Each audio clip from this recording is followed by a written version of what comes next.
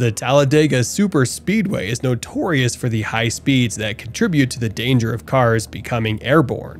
In 1987, Bobby Allison's wreck was a catalyst for NASCAR to implement catch fences to enhance fan safety. The video footage depicts the aftermath of Allison's car tearing through the fence at nearly 200 miles per hour, demonstrating how little was left on both the fence and the car. We have a problem. Bobby Allison with a horrible crash here on the front stretch. Despite the installation of catch fences, incidents like Carl Edwards' crash continue to occur, resulting in shredded cars after launching into the fence. However, that video will be discussed later.